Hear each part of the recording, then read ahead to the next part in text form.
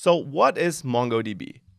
MongoDB is, most importantly, a database. It's a database, but the company behind MongoDB, which is focused on that database and a couple of our products, which I'll also talk about in this course. So the company behind that is also called MongoDB. But with MongoDB, I of course mean the database. Now, the name is stemming from the word humongous, because this database is built to store lots and lots of data, and not just from a data size perspective, but also in the sense of you can store lots of data and you can then work with it efficiently, which of course also is super important. So this is MongoDB. It's a database solution. Now, of course, we already got database solutions. We got MySQL, we got Postgres, we got thousands of database solutions already. So how is MongoDB different?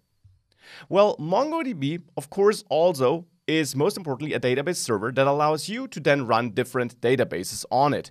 So we might have a shop database running on our MongoDB server, because the MongoDB environment basically gives you a server which you start, on which you can then create multiple databases using MongoDB. So we have a shop database. In the MySQL world, we also have databases, and in such a database, we would have tables. In MongoDB, we have so-called collections. So in our shop, we might have a users and an orders collection. We probably would also have a products collection, but this is just an example, of course. So we have these collections inside our database, and you can have multiple databases and multiple collections per database. Now, inside of a collection, you have so-called documents, which look like this. Now, these documents, if you are having a JavaScript background, might look familiar to you.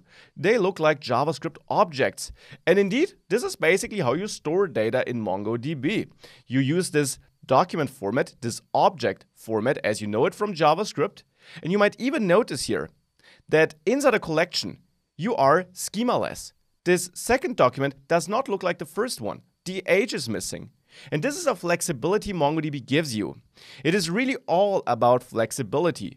Where SQL-based databases are very strict about the data you have to store in there, MongoDB is more flexible. You can store totally different data in one and the same collection, and therefore your database can grow with your application and your application needs. Of course, typically you will have some kind of structure in one collection because your app typically requires some type of structure to work with the data.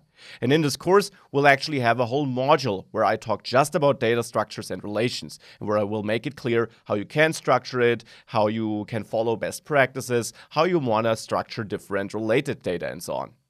But you are schemaless, and that is one important thing. Now, inside a document, as I mentioned, you use these JavaScript objects to store your data. To be precise, you use a format called JSON. And this is how a document would look like. In JSON, a single document is surrounded by these curly braces, and you will see that once we start working with it. And then we have our keys in there, so that would be a key.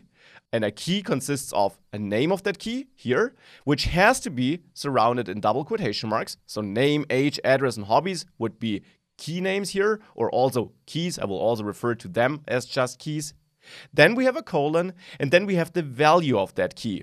So here we have max, which would be some text, a string, and therefore also has to be enclosed in double quotation marks.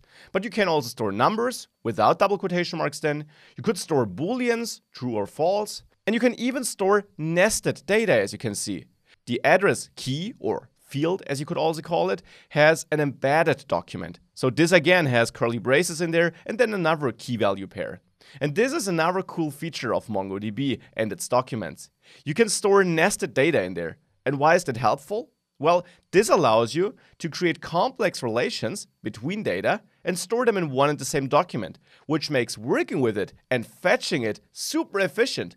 Where in SQL, you have to write complex joins to find data in table A and data in table B, here you can fetch it all in one document and you're good to go.